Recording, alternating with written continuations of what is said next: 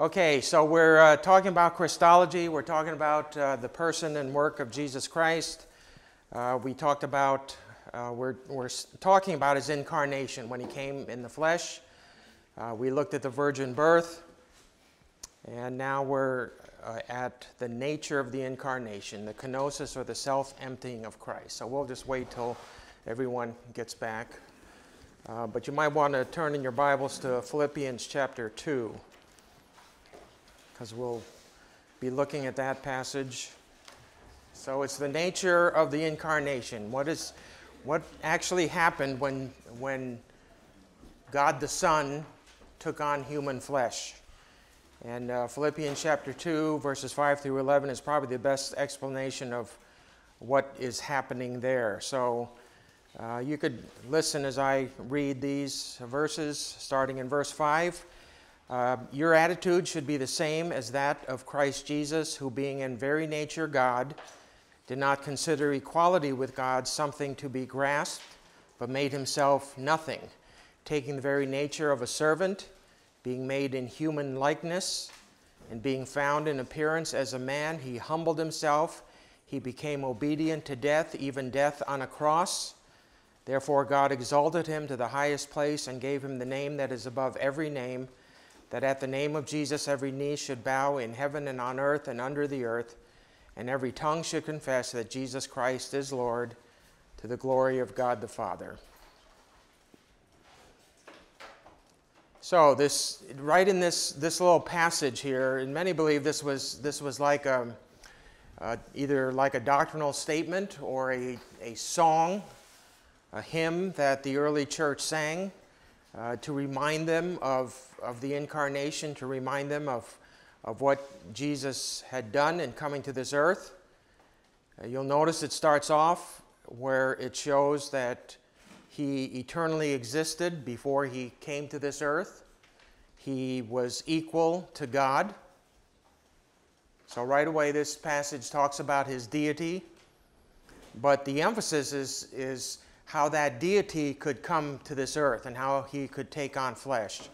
And so it says that even though he was equal with God, he did not think of that relationship or that aspect to be something to necessarily be so prominent that he couldn't do other things. And so he made himself nothing, as it says here, taking the very nature of a servant, being made in human likeness. And so far as to look just like a man, and again, this is humbling himself.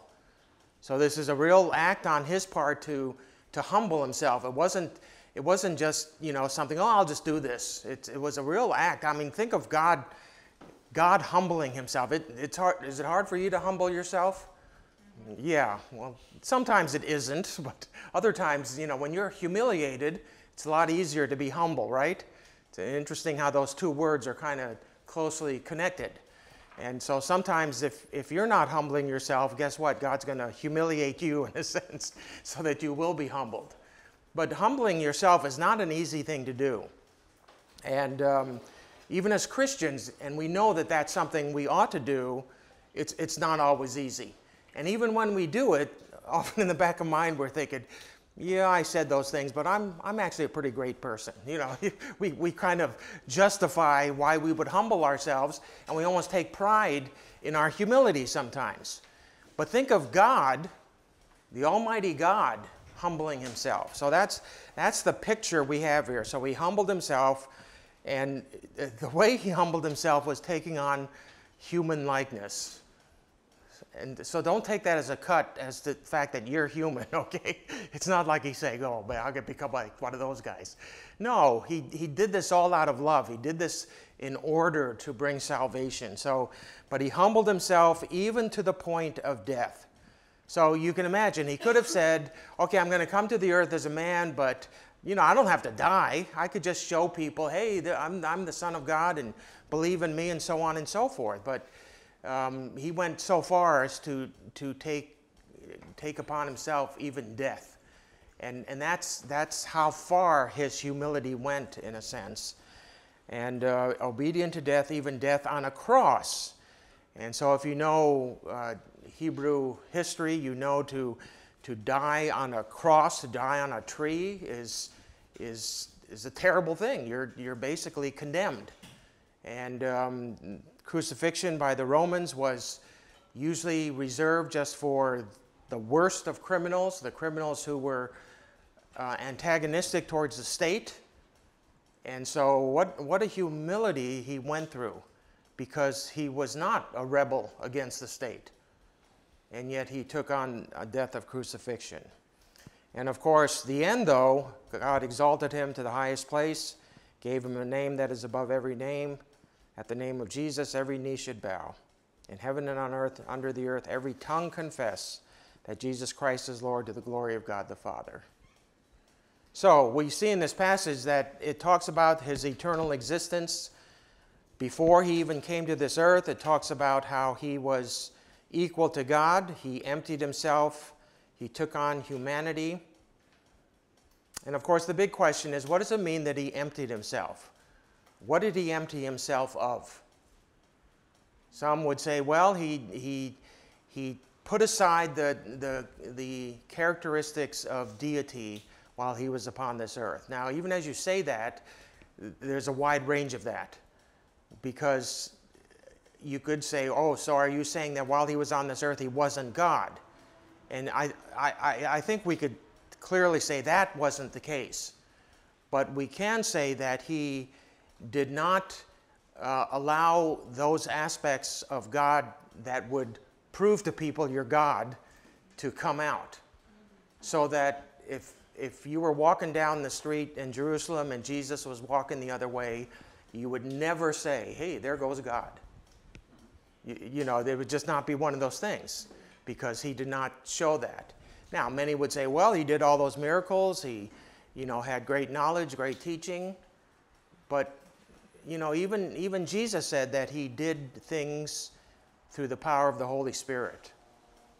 And so many believe that even his miracles were more the works that the Holy Spirit did through him rather than generated from him as deity.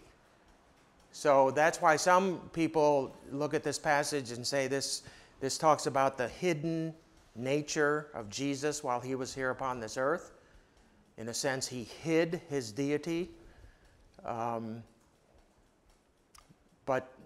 later on, we're going to talk specifically about both the deity and the humanity of Jesus Christ. And so this shows you how this happened, that Jesus, who already was God, took on humanity. So now he has the two natures. Did you have a comment or question? Yeah, so you're saying, since Jesus, he had the ability to do all those miracles, but he used the Holy Spirit, kind of like how we're always saying, Jesus is the example, we can do all exactly. the things that Jesus did through the Holy Spirit. But just the story of, the woman grabbing his, the rem of his garment, or, the hem of it, and he's like, oh, something, power left from me, I felt something left from me. I was she touched the power of Jesus, she felt the power of God, and he just or is that why that felt out of place for him, or why he was surprised by it? I still think you could say that was still related to the spiritual power he had through the Holy Spirit. In certain charismatic and Pentecostal groups, you have people giving out prayer cloths and things like that. So there's always been that idea of having a connection to that which is miraculous, that which is spiritual. It doesn't necessarily mean it's deity, though. So you could kind of make that distinction. It would be also how you could explain, for instance, when Jesus was prophesying about the end, the destruction of the temple and his return. And he talked about the return and the setting up of the kingdom, and he said, no man knows that hour except the Son of God, except God. Even the Son of God, Son of Man does not know that. And does Jesus know when he's returning? I think he does now, but I think he put that aside in a sense. So, and obviously that could bring up a whole kinds of questions. And we're going to talk later on about how how much did he put aside? Did he put aside enough so that he possibly could have sinned? Now we know he didn't sin, but we're going to talk a little about could he have sinned? And that's another debate among theologians too. So, okay. Your version says emptied himself, but other versions say made himself of no reputation, he humbled himself, and the point of it is that he made himself look like man. Exactly. So he looks like man, he has a man's body, but he's still God inside of that body. Yes, but I think he also put aside certain of his abilities as God. Put him aside. We didn't, like, he chose not to use them. Yeah, exactly. That's how I put it. But others will say, and my wife and I have this big argument with each other about this. She feels he literally kind of set it aside, like left it up in heaven. And I said, no, that would be impossible. Otherwise, he wouldn't be God. Well, I said, do you believe he was God when he was on earth? She goes, well, yeah, I do. But that's only one translation. There's a lot of different translations of what that means. Well, yeah, but I guess the point I'm making is he made a choice not only to choose to be humble, but in choosing humility to put on flesh and to die. And those are all things that are not aspects of deity. Okay? So that's his humanity.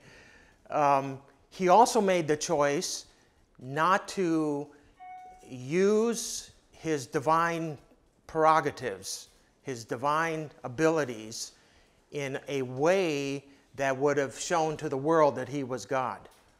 Okay? And that's what I think happened.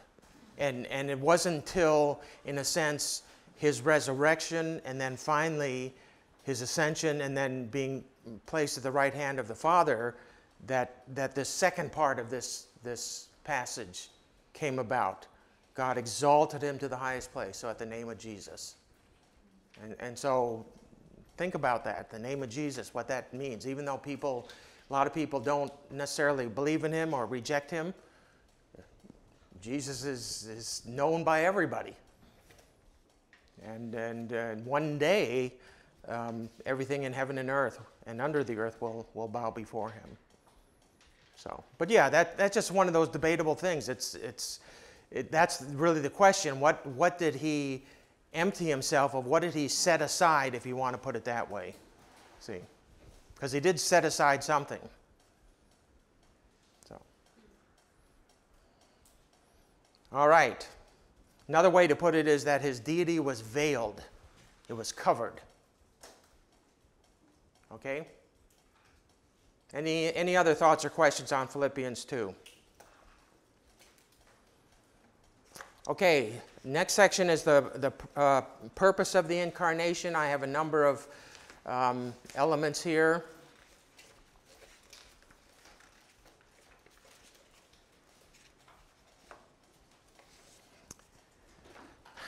First of all, the purpose of the incarnation was to reveal the Father to us. John 1:18 speaks of that. Jesus came to reveal the Father. We see the Father through him. That's how we know God, through Jesus. Secondly, to provide an example for living. 1 Peter 2:21. I think these are all in your notes, so you don't, if you have the notes, you don't need to take down even the passages. I think they're already in there.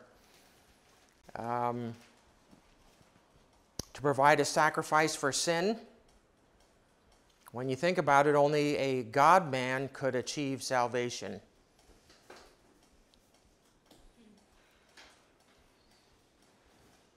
Why do you say that? Hebrews chapter 10, verses 1 through 10.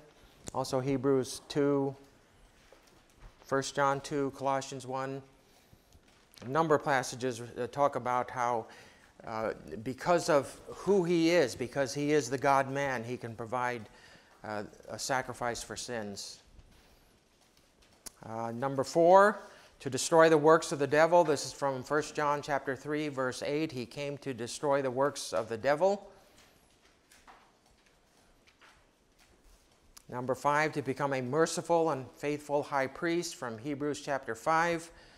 Hebrews is probably one of the best passages to talk about Jesus as our priest. And in order to be a priest, he had to be a human. Now, he is a priest after Melchizedek, not after Aaron. We'll talk a little about that later when we talk about his roles. But yeah, one of the purposes of the incarnation was so he could be a faithful high priest. 6, to fulfill the promise of a son to sit on the throne of David forever. Luke chapter 1, verses 31 to 33, quoting from the Old Testament.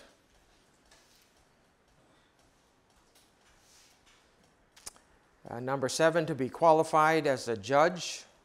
John chapter 5, 22 through 27. Because he is the God-man, he can judge the world.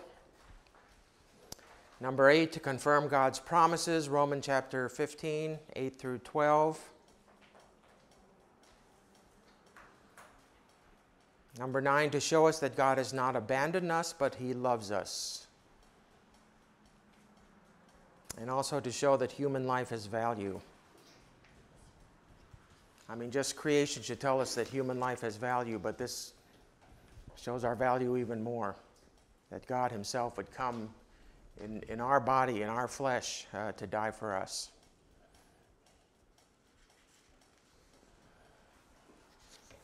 Okay, any questions on the purpose of the incarnation? I mean, there may be other purposes, but those are just some that I came up with. Go ahead. What was the passage for the first one to reveal the Lord that was talking about? John 1:18. Yeah. Okay, next category we're going to look at is the sinlessness of Jesus Christ. We know that Jesus never violated the law of God. He never sinned, never did anything against principles of God. We see that in Scripture, Luke chapter 1, verse 35, even as a child, he was called a holy child. John chapter 8, 46, John 15. The fact that he's offered up as a sacrifice, the Old Testament law said the sacrifice had to be without blemish, without spot.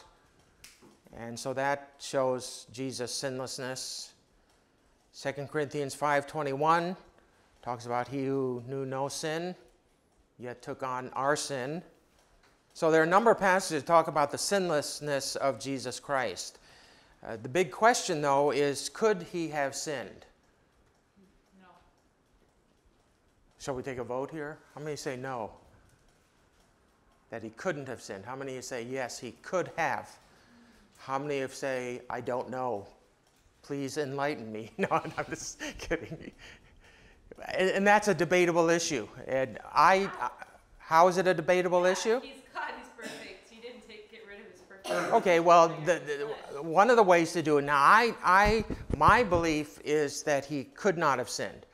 But I'll try to defend the other view, even though that's not my position. So some of you who raise your hand and feel that he could have sinned, maybe you've got some insight that maybe I don't have. But mainly from Hebrews, where it talks about he's our high priest, when it talks about how he understands and relates, every temptation that we've had, he understands, he sympathizes with.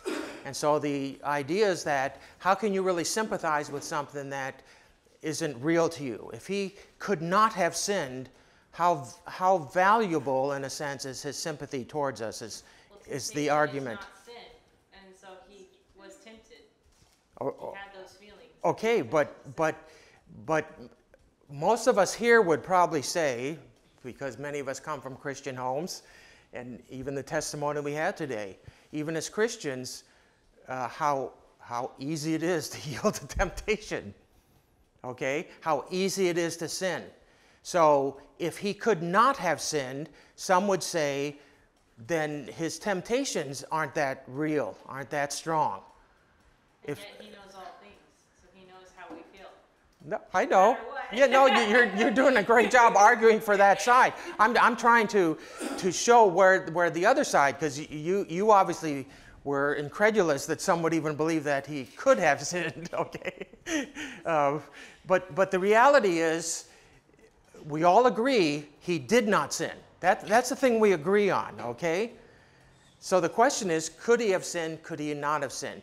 And this relates to how much did he set aside his divine prerogatives, in a sense? Did he expose himself to the place of being able to sin? Now, part of this question deals with, if we believe that mankind is born with a sin nature, and we haven't studied anthropology yet where we're going to talk more about this, then we have to ask ourselves, did Jesus, was he born with a sin nature?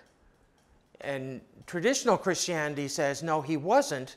That's partly why the virgin birth is so emphasized among Orthodox conservative Christians, because it was the virgin birth that protected him, in a sense, from receiving the sin nature. So many would say, well, if he didn't have a sin nature, then he right there tells us he was a little different than us. Even though he took on humanity, if he did not take on a sin nature, that's a big area of our lives that he didn't take on. Okay?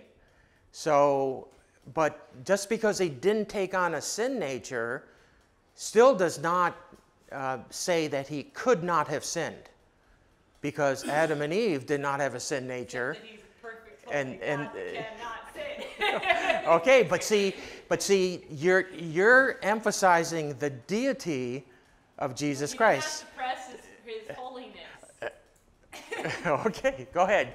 Help me out here. No, I'm just kidding. Just to chime in on that, I think what's important to realize is, obviously through Scripture and through us drawing closer to the Lord, we learn more of God's characteristics, and we develop that relationship and we learn more about it. Just like if you have a close friend that you've had most of your life and you meet them and like you understand them well, you can better understand what they're going to do. But what this gets into the conversation on free will.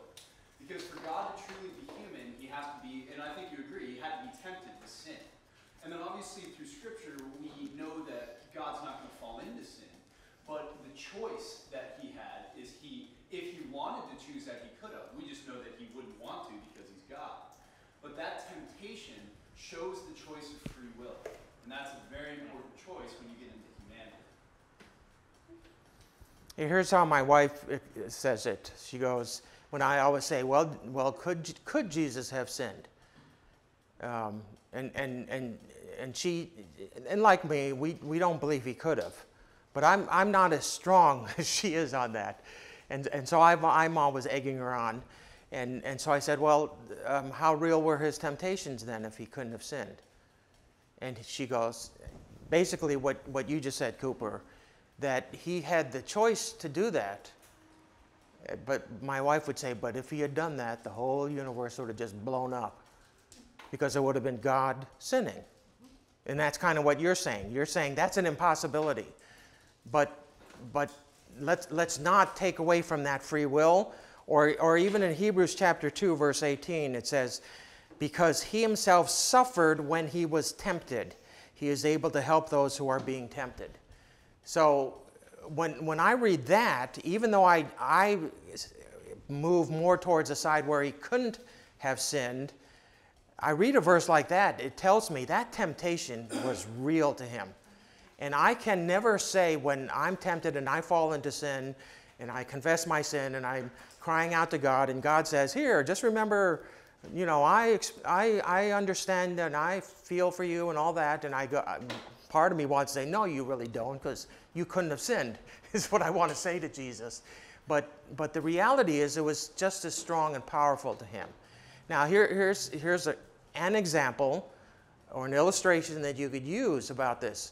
An undefeatable army, in other words, an army that is so strong that it's the strongest army in the world, can still be attacked, but it won't be defeated. So the temptation was real, and I think you're saying that because you said. No, I might be swaying on that. So okay. I'm reading James. Yes. 1:13. Let no one say when he is tempted, I am tempted by God, for God cannot be tempted by evil, nor does he himself tempt anyone. Now, if that's the case when the devil tempted him in a human body, then yes, in a sense he was tempted because the devil tempted him. He was trying to tempt him. But in that case, this is saying like he had no inclination to do those things at all because it was evil. It was the way Well, he I think some of that speaks to the stupidity of Satan. I know, but I'm saying like I think he can sympathize with us because he knows all things. He knows how we feel. He knows whatever. But I don't think he was actually tempted in his spirit to do wrong. Yeah, and I think this is a learning example for free will and for us understanding that. So just like you develop a friendship with me, and you know that like most likely I'm not gonna murder somebody in cold blood. Most likely. And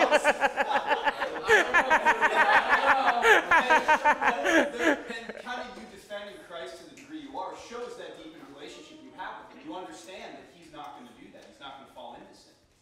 And I think that's where the reason why this is important, though, is because understanding that we have a choice, just like Jesus had a choice, makes us not robots. It means that God gives us that ability to choose. And that can't be discredited because if it is, that totally changes how we perceive God.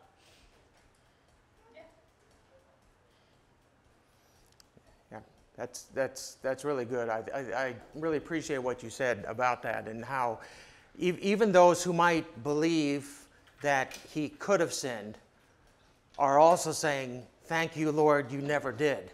And what a great Lord you are, and you are God, and I trust in you. See,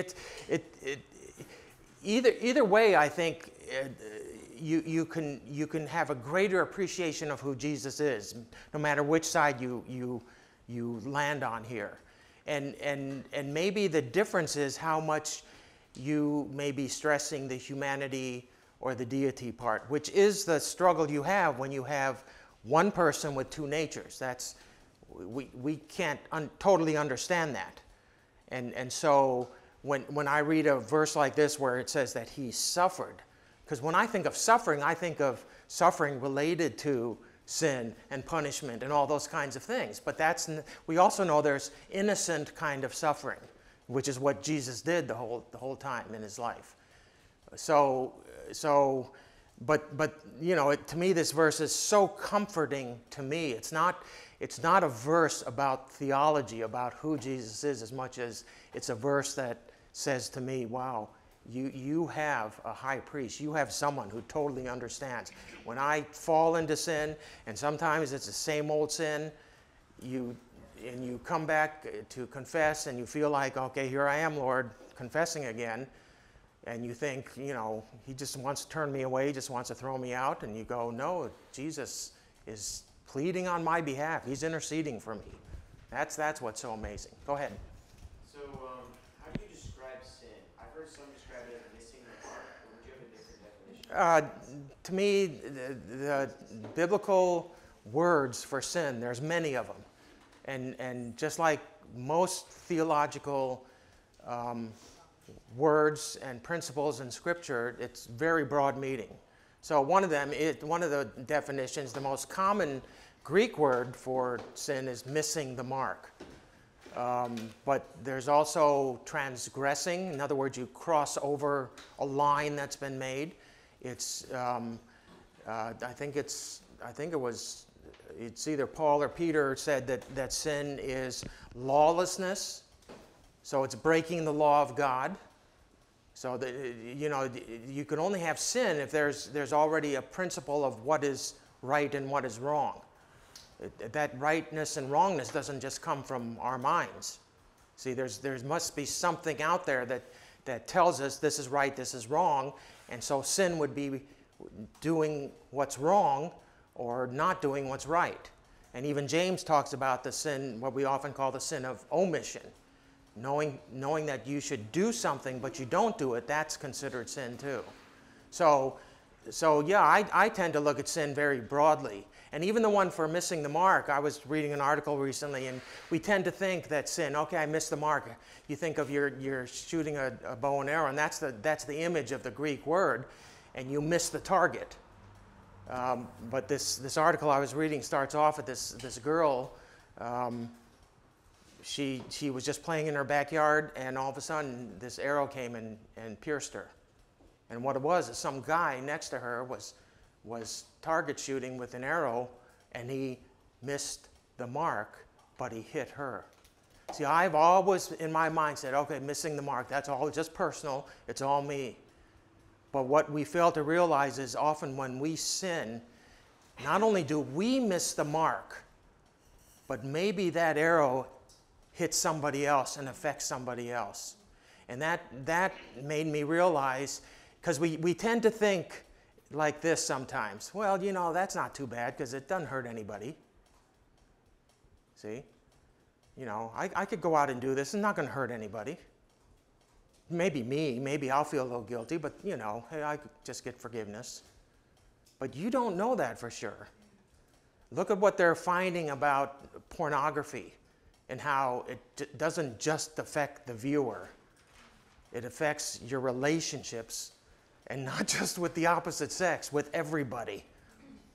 It's amazing what they're finding out, because pornography is so relevant now. They're able to do all these studies and find all these things. And so we need to realize there's a social aspect to sin. And so, yeah, missing the mark, but it's also transgressing the law. It's going against the will of God. So when you start broadening the definition of sin, you realize it's not just finding the exact laws and saying, okay, I could check those off. That's legalism. But what God wants us to do is have his heart, and to have a heart that desires after that which is right and that which is good and that which is beautiful. And it's not just not doing what is bad. And that's how we start off, kind of. You know, that's how we learn as children. Our parents say, don't do that. And so, you know, you kind of go through, okay, my mom said don't do that, so I'm not going to do that.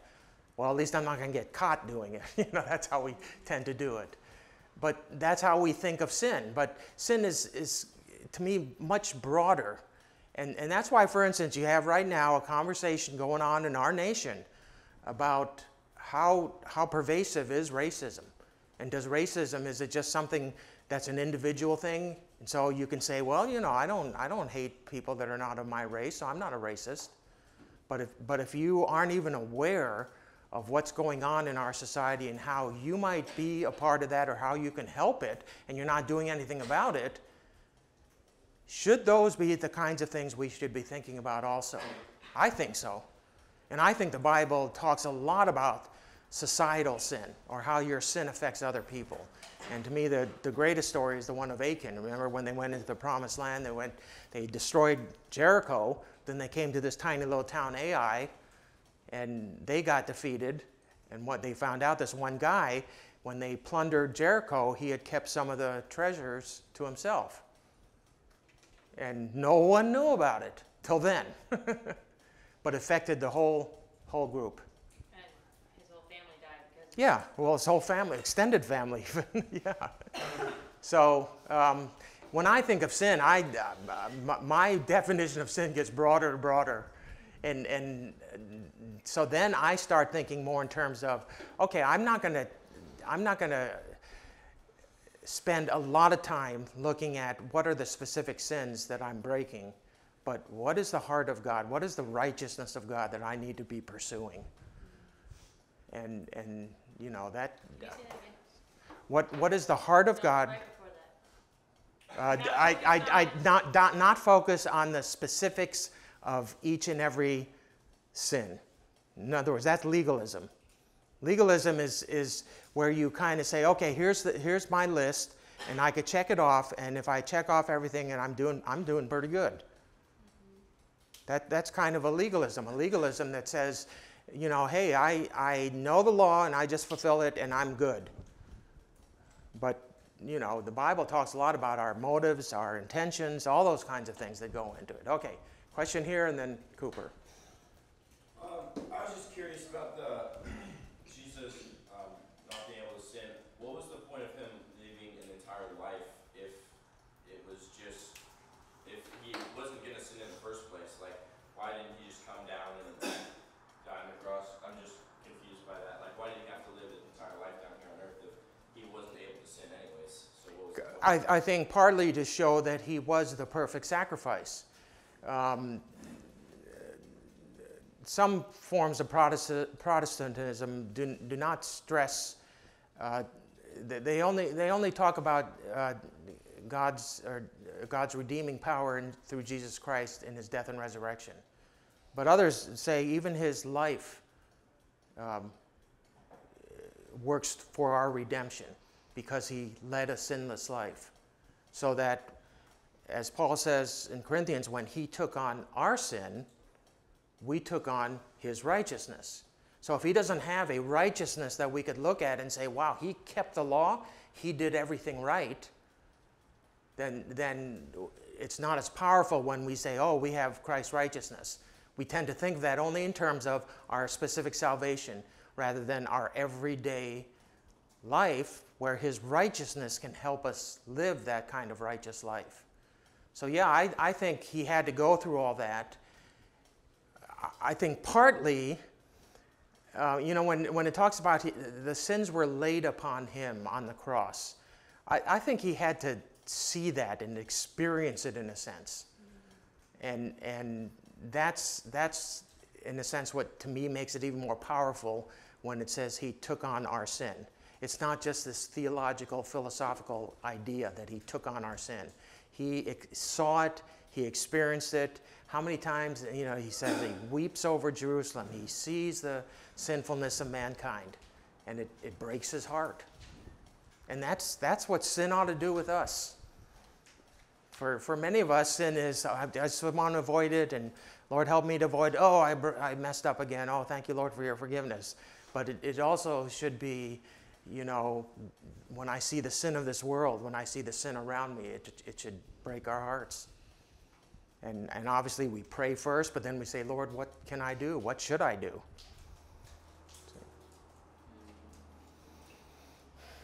So anyway, that's the issue. Could he have sinned? Could he have not have sinned? Either way, his temptation was real and was strong and powerful. And as it says in Hebrews, he suffered during that time. So, all right, we'll break there. We didn't get very far, but I enjoy these questions, and I knew we wouldn't get very far with the theological term is the peccability and the impeccability of Jesus Christ. So now you got another theological word you can use. So, all right, thank you.